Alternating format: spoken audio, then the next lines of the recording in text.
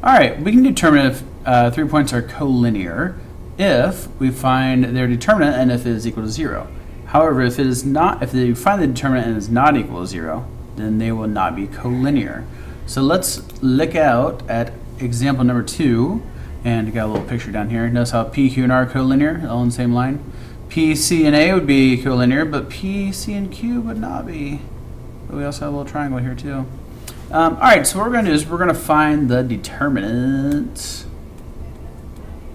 of our matrix, and we'll call it, you can call it whatever you want. Call it stick figure, just call it, make sure it's school appropriate.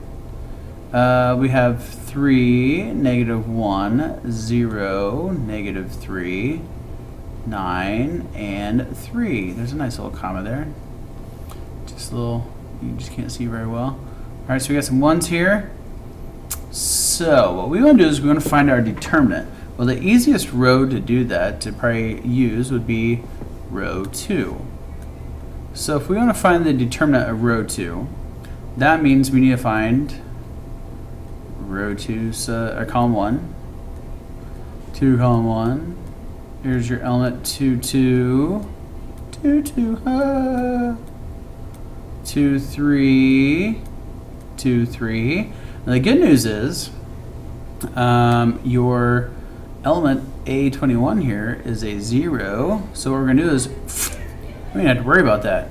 So all we really have to do is figure out what your cofactor of 2, 2 and 2, 3 are. So let's find your cofactor of 2, 2, which we need to find your minor first. So if we do row 2, column 2, that means we're going to have a 3, 1, and 9, 1. So 3 minus 9 gives you a -6, which means your cofactor, well, since 2 plus 2 is an even number, that means you're going to multiply by a positive 1, which means your cofactor is a -6. So now let's do 2, 3.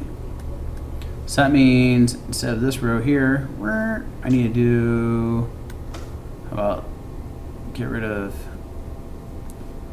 row 2 and column 3. So I have a 3, -1, 9, and 3. Sorry, I can't erase that or else it would just be gone.